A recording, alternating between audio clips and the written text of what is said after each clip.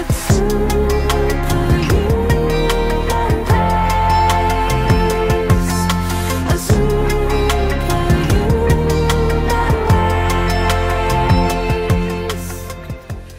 Jay Aston and welcome to Survivors.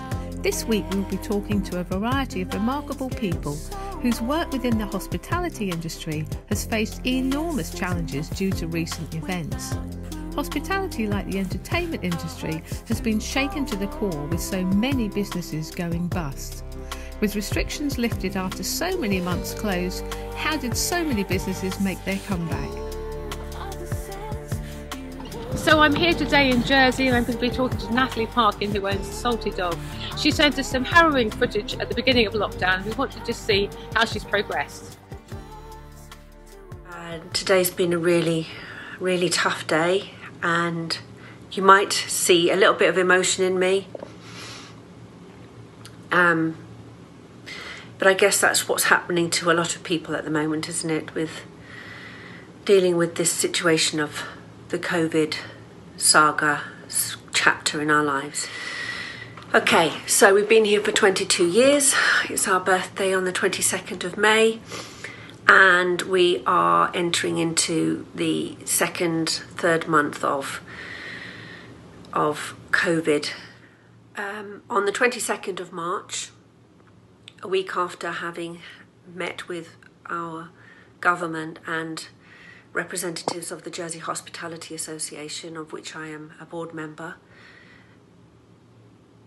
our restaurant was shut down, along with every other restaurant and bar on the island, on Mother's Day of all days. Right now I'm facing a situation where basically I'm fighting for survival with very little money coming in, albeit that I'm proud to say that my delivery and takeaway service has increased week on week, and where we would normally have seen an income of, possibly £30,000 at this time of year in a week, we get excited about getting 4 or maybe 3.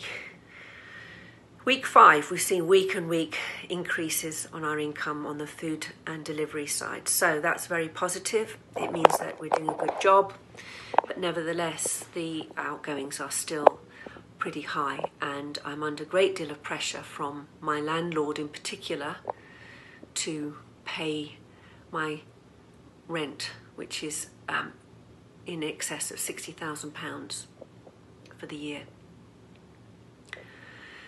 One of the things that I'm finding the hardest, our team has pulled together. We've diversified, we've changed our operations, we've adapted, and we have shown great initiative to fight through this challenge. For me personally, one of the hardest things that I'm finding is the daily battle of finding a way to negotiate with my bank and with my landlord. And it's an area that I find myself it's an extremely uncomfortable position to be in. I'm having to use tactics, dialogue, think of elements in business and contracts and arrangements and leases and financial obligations that are mentally challenging, to make the right decision, to say the right thing, and to put in place the right measures to see this through and to get their confidence and belief in me to make some kind of agreement of compromise in order to allow the business to survive and see through these next few months. And that's the bit that I'm finding the hardest, me personally, because, I'm in the business of hospitality and restaurants and turning over, making good GPs and producing food and running a great little business that's been here for 22 years and done really well. I'm not a cutthroat, ruthless businesswoman. We're providing food for a lady up the road who's not able to get out. Bye-bye, Mrs. Linden. And her daughter comes and picks up a meal for her every day. As far as the island is concerned, obviously the impact on our industry has been massive, and I doubt very much whether all businesses will reopen, and a lot of them are struggling right now, and financial implications, short-term, long-term, medium-term, are catastrophic, to say the least. Jobs will be lost, redundancies will be made, businesses will fold, and long-standing establishments won't reopen their doors, and that possibly may happen to me, which is an awful thing to have to consider.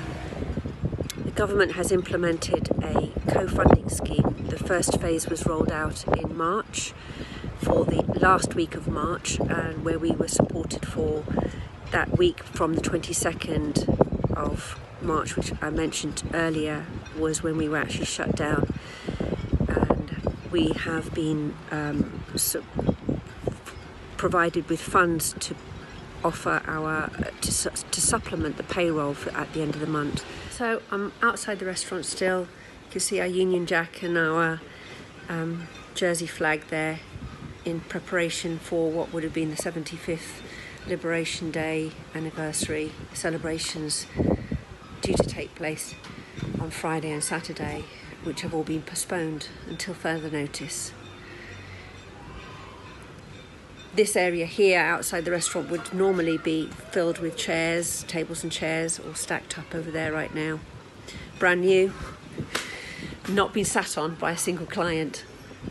We've got one chef on the stove and one chef in another section, so that they don't ever actually come into contact with each other. We try to observe the 2-metre ruling as strictly as we possibly can. So here we've got Paulina, who's working in what used to be the pot wash or the dishwash section, and she's moved her operations into here. And here I've got Chef Paul, who's in the process of doing a delivery. There's our range, and there is our kitchen in the background. You won't believe the number of dishes that this man manages to produce on a Friday and a Saturday night. Is absolutely astounding. Number-wise, what he's doing to save this business, as we all are, but for one man to be able to produce what he does on his own single-handedly is quite sensational. And to say that I worship the ground that he walks on is an understatement, because if it wasn't for him, I wouldn't have a business right now. But then again, every other member of staff has stepped up to the mark, those who have been able to, in order to do what they can to do their part in fighting to get through this challenge and to beat the COVID virus, and to beat the fact that we are all in lockdown, and to beat the system and the financial challenges that we all have to get through and come out the other side to whatever that is going to be the new norm, and a whole set of other challenges that we're all going to face. But you know what? We're going to do it, and we'll see you on the other side. Natalie, great to see you here. You sent us some footage back in March, which was, well, heartbreaking for any business, and you've just invested in this wonderful restaurant, and suddenly COVID happens, lockdown 1 happens. The footage you sent literally brought me to tears. And so I'm here now, and I see how you've turned everything round, and the place looks amazing. Please tell us what happened. How did you manage this? Well, the videos that I sent you were as it was happening, and during the beginning part of lockdown, and then the second one as well. So it's sort of like day-to-day account of as it was going on in a raw state, and the whole experience has been harrowing, really. And I know that it's an experience that a lot of other businesses have felt. You know, we're not unique, but you know, I suppose what I've done is I've knuckled down, looked after my team, made sure that we have survived, and we had to adapt. It was a case of survival. So, you know, in the videos that I sent you, you saw that I'd turned the restaurant. I'd spent a considerable amount of money in January 2020 refurbishing. Yeah. After 20 years of being here. And then obviously we got shut down at the end of March, so it was just a case of turning the restaurant into a factory and turning on the delivery autopilot, making sure that the staff were safe, the people that were vulnerable weren't working, but the ones that could work came in and kept the business going. Yeah. And last year, in the summer, we actually managed to have a break where we were able to start catering to diners in May outside, and then inside again we opened up the doors in June, and we were able to enjoy, you know, a modicum of business, which was great. But obviously then the second winter came along and everything got shut down at the end of November. And we had to start all over again, and it was terrifying, you know, with everything going on in terms of lockdown and businesses shutting, people being isolated, not having any money coming in, really not knowing what the future held was really daunting. But the only way I could feel I could get through it was just to keep going. Yeah. And we had financial support from government, thank goodness, through the co-funding. When did that come through? Because to begin with, you didn't think you were going to get anything. No, but that did start coming through. We actually started receiving money in June 2020, but that was sort of backdated to March and April and May. So we did get support basically from March of last year. Okay, so from Christmas we got shut down, lost all of our income for December, which was devastating, to be honest with you, to come in and see the weekend bookings that were full throughout the whole of December just disappear one after the other, cancellation after cancellation, and phone call after phone call, which was just sort of like a sense of impending doom and misery, and here we go again. But sure enough, we turned it around and got the drivers back out and turned the restaurant back into a factory, took our Christmas decorations down. And actually we didn't take the decorations down, we left the decorations up and tried to remain festive. But yeah, that income was lost. We didn't get any support on the co-funding side for December, which was pretty, you know, upsetting, and had a major influence on the cash flow. But in January onwards it picked up again, so we had the support from government from then on in, which if we hadn't had it, we wouldn't have survived. But because of that support, I was able to keep all of my staff on. Everybody from the kitchen to the front of house were kept on at their full wage, so that they were secure, and I was able to then retain them on my books, so that when we reopened, they were all here ready to get cracking and chomping at the bit to get back out and see customers and do what they do best. Yeah. So throughout all of that, you know, even though there was a lot of compromises on my part financially, because at the end of the day it was me that's having to cover any financial losses, the staff were good, they stuck by me, and we reopened as a team and as a very strong, committed, loyal team, believing in what we've done for the Salty Dog and for the future of it. So they adopted it as their family, and I've adopted them as mine, so to speak. So in a roundabout way, it's made you stronger. Absolutely, and you've actually done, I mean, this place is so different to how I remember it. We were here a few years ago before you did the refurb, and it's absolutely beautiful. Yeah. And you've extended the menu. You've even got more choice. Everything. So, everything you've done has been amazing, and you're a real. Gosh, you really are a survivor, literally, to have turned all of this round. I'm like blown away. Well, you have no choice when you. I've had no choice. I've had to just get on with it, and there's no failure is not an option. you know, when you saw it a couple of years ago, we were at the end of our sort of, the way that I needed to adapt the business and change the format with my partnership with my ex-husband, and also in the presentation and the decor of the restaurant, because we were heading to we were shabby chic, 50 Shades of Grey, and it was time to say goodbye to that look. So once I'd made that commitment back in 2019 to refurbish and to give the restaurant another lease of life, that whole journey has been part of the last 2 years, has also had COVID dumped right in the middle of it all. Oh God. You know, so it's not just been a journey of redecorating and revitalising the business and giving it a new chapter and a new life. It's had this other traumatic and very dramatic story going on in the meantime. But now we've come out the other side of the winter of 2020, December, January, February, now in 21.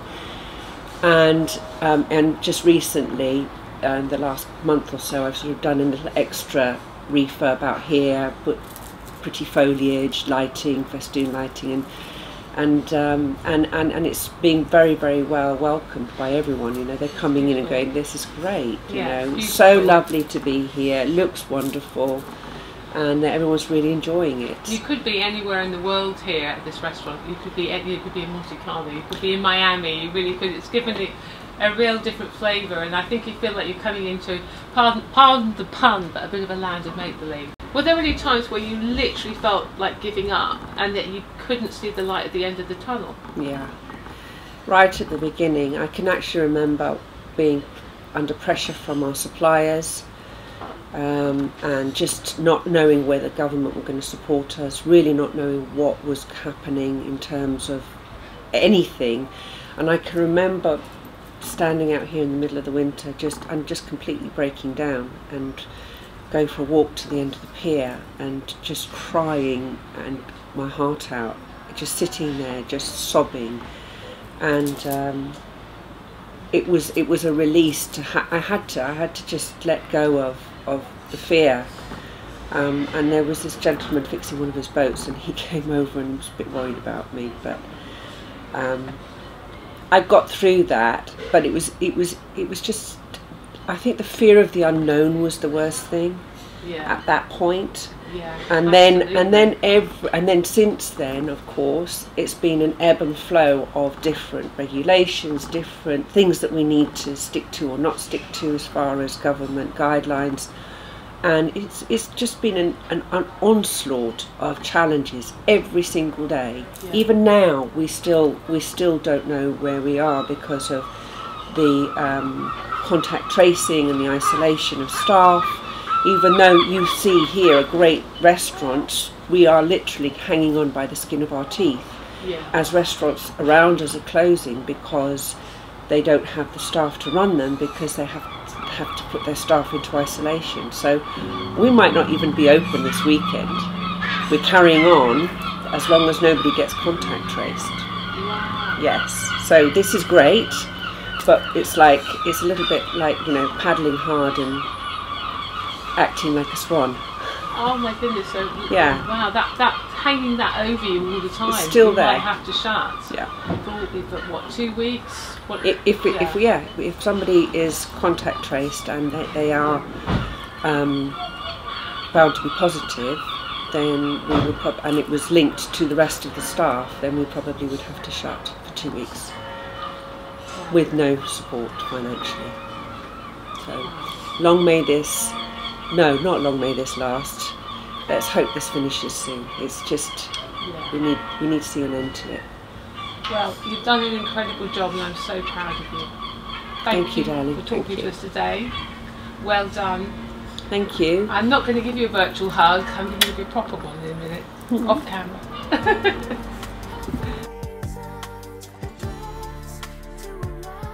So for those of you who haven't got a clue who I am, I used to be in a pop group called Bucks Fizz, and we won the Eurovision Song Contest in the early 80s. We had lots of hits, travelled all over the world, sold a few records, and amazingly, still today, 40 years on, we're still performing. So here are our lovely merchandise ladies, just giving ourselves a little bit of a plug. This is Lara, and this is Tasha.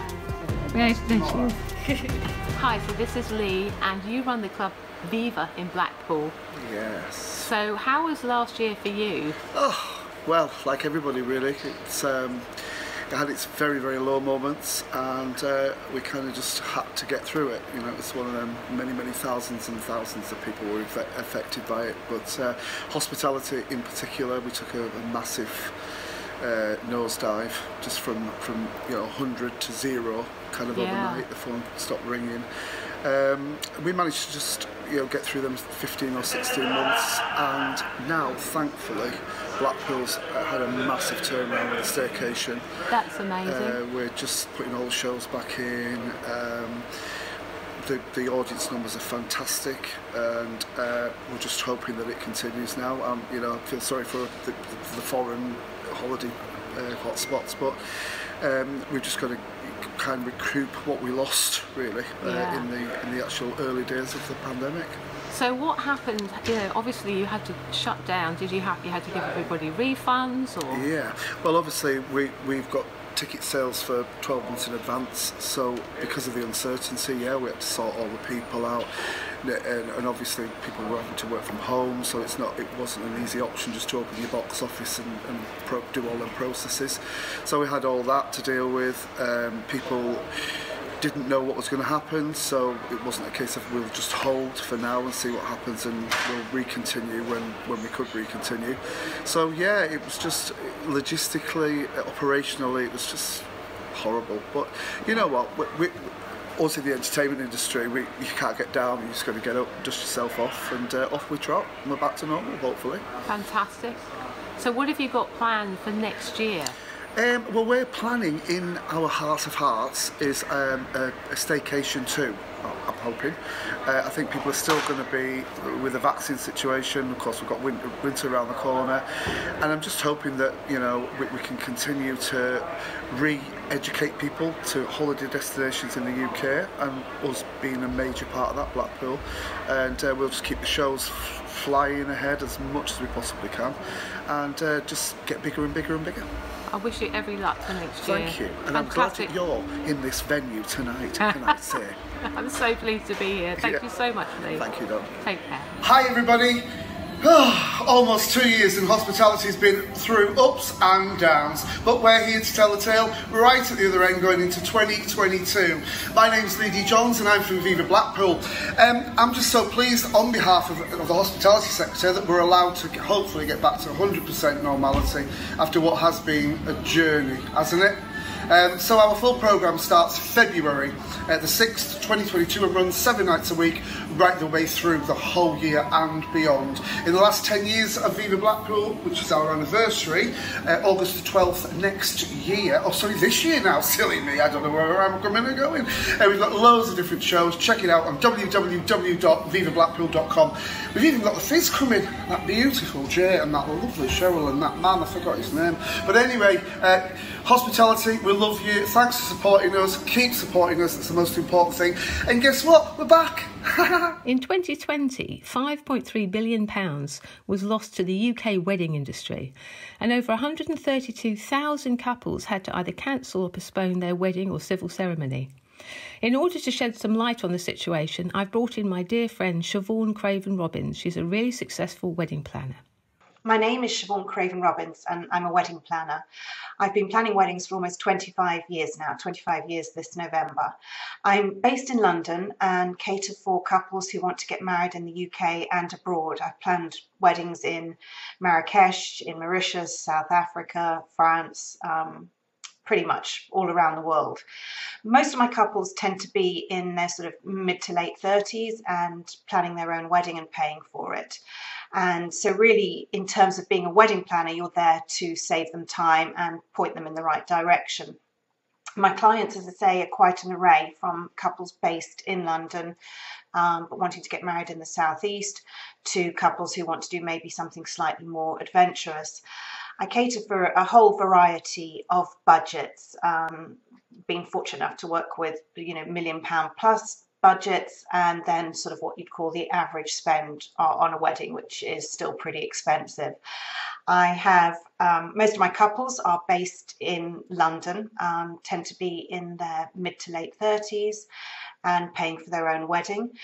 I've also catered for celebrity clients such as Joan Collins, Barbara Windsor, Greg Kinnear and Ronnie Ancona, to name a few. So it's a whole variety. I think you can say that this as a career is extremely varied. No 2 days are ever the same, even in 25 years of planning. And that's really what keeps it interesting. Your inspiration are your couples. And it stops you from working sort of to a template. You're always creating something new and that's individual to them. And it's not got to be a great grandiose occasion. I really strive to bring imagination to weddings and very much to encompass who that couple are. And that in itself makes it a unique and very personal experience for them. Obviously, having had my business for 25 years, you have ups and downs and challenges, as anybody does do who is self-employed and running their own business. And I think up until now, the biggest challenge was the recession back in 2009, spilling into 2010. Our industry certainly took a big hit then. Obviously, people weren't spending money, jobs were being lost, and moreover, also people perhaps who could afford still to get married were putting it on hold or not having as bigger weddings because they were very much aware of what was going on around them with family and friends and didn't want to be seen as sort of showing off or having some kind of splashy occasion when other people's lives were less than perfect. The COVID-19 pandemic has decimated our industry, and that's not in any way an exaggeration. As we know, it's an unprecedented time, but as an industry, we're on our knees. We're now looking at almost a year of being in this situation. Weddings are planned well in advance, usually very typically about a year, if not more. And so in terms of looking at business for this year, it's not a case of, well, once we come out of this pandemic and it's safe to reopen places and for large groups to gather, that weddings are very quickly going to reestablish. They take planning. You can't just open your doors on a Saturday having been told on a Friday you've got the go-ahead. And this is what was one of the unusual things about our industry. So really effectively, as the situation is now, we've lost a year and a half of business because clients will now be looking to plan maybe this summer or certainly later on in the year, not before as things stand at the moment. One of the interesting things about our industry is that our couples are obviously very much behind us. We are, as the saying goes, in this together, because these couples want to see us come out the other side. They want our businesses to survive. But ultimately, we are a network. We are a team who works together. Our industry is awash with artisans, people who've made businesses out of a talent that they have. They're entrepreneurs or they're small one-man bands. But ultimately, we all need to come together to create a wedding. You need a photographer, you need a band or a DJ, you need flowers, you need a cake. So we do all work together. And what's great is we've been very much supported, like I say, by our clients. They want us to be there on the other side. And so I'm hopeful that in the coming months, we're going to get a lot more help for our industry. The thing with the UK wedding industry, or with weddings as a whole, it's not just the UK, is that this is deferred business. This isn't asking for help for businesses that aren't going to recover. These couples still want to get married. Only a very small percentage have actually cancelled their weddings altogether. The majority have postponed. And when you take into consideration in the UK, there's 250,000 weddings a year, 250,000 weddings is the average throughout the UK. There's now almost 400,000 weddings postponed to this year. So that's a lot of catching up to do. And so in terms of looking for sector support, you're not really talking about a handout. They're going to make it back in our tax that we pay when we have this sort of bumper time. But nevertheless, it is going to take time. As I've said, weddings are planned far in advance. It's not a case of we can just get the doors open on the Friday and have our first weddings on the Saturday. It's going to be some months to recovery. For me, and I think I can speak for the industry as a whole, we really have felt for our couples during this pandemic, and particularly those that postponed when the first lockdown happened, and then we're looking to compromise and have smaller weddings in the summer when weddings are allowed again. And then again, we were delayed by 2 weeks, or then the tier system came in and there were local lockdowns. So some couples have potentially postponed up to 3 times. I just don't know how you mentally deal with that. And you can understand why some couples have just cancelled altogether, just put their plans on hold altogether. It's very difficult to remain optimistic in that. And as an industry, we feel so for them. And part of us wanting help to bounce back, to be there on the other side, is that we are there for our clients.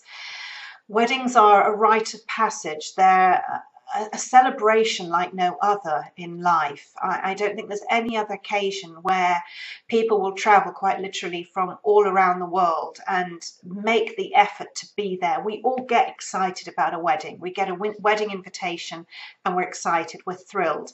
It really, above and beyond any other kind of party, is the ultimate excuse for a celebration, and hence the importance within society. And so couples don't want to give up on that they want to get married when they can, and many have compromised and had smaller weddings when we had this sort of pocket of time that was available in the late summer and early autumn where weddings for 30 people were allowed. But even then, it's a massive compromise. It's not the celebration that they planned to have. And so emotionally and mentally, it's a great drain on our clients and obviously on us as businesses. Financially, it's impacted us, but also for couples, some of them may decide, actually, can we keep postponing and holding out in this way? We're just going to cancel, and actually maybe we're going to rather buy a house or start a family, and those funds then are going to be spent on something other than a wedding, which is terribly sad. And my advice to couples is to hang on in there. We are going to get back to normal. We will have weddings as we once had, and we're certainly getting closer to that, albeit at the moment still without any sort of roadmap. But we're working hard as the task force to work with government on a reopening strategy, and weddings will come back. And so my advice to couples is to hold on in there. Right now, I wouldn't maybe set a date. Nobody's got a crystal ball on this, but just put your plans on hold and keep in contact with your various suppliers, with your venue, keep an eye on what availability they've got. Many couples are going to have to compromise if they want to get married sort of within the next year, whereas they perhaps had a Saturday in June booked. They may have to look at having a Thursday or a Friday. At first, that can seem very difficult, but quite challenging, but actually planned in advance. Again, I come back to the fact that these are a massive celebration. If you get a wedding invitation for a wedding on a Thursday rather than a Saturday, you're not going to think to yourself, I'm not going to go because it's on a Thursday and not a Saturday. You make your plans, you fit around it. And I think that people are going to be more than willing to compromise on that going forward, because if you're waiting for a Saturday in June, you could be waiting for maybe a couple of years before that sort of prime date is available, because there are so many deferred weddings. And the longer this goes on, the more there's going to be. So that would be the only compromise, is perhaps looking at the time of year that you want to get married and maybe day of the week. And as I've said, it's just no big deal. People are going to be there. It's still going to be the same kind of celebration. And at last, couples are going to be able to get married as they want to get married. Yes, I'd like to finish on a positive note in and amongst all the doom and gloom. And as I've said earlier, this industry is going to bounce back. We need some help to get to the other side, because we're small businesses that effectively haven't had any business for 18 months now.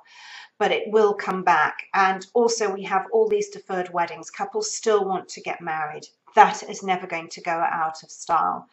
And moreover, when these weddings happen, they're going to be even bigger celebrations than they already are. I think we're all going to be so relieved to be able to come together with family and friends and have fun and chat and eat and dance together and celebrate that couple. I think it's going to be even bigger and better if that's possible. This kind of huge sense of relief and enthusiasm really for it.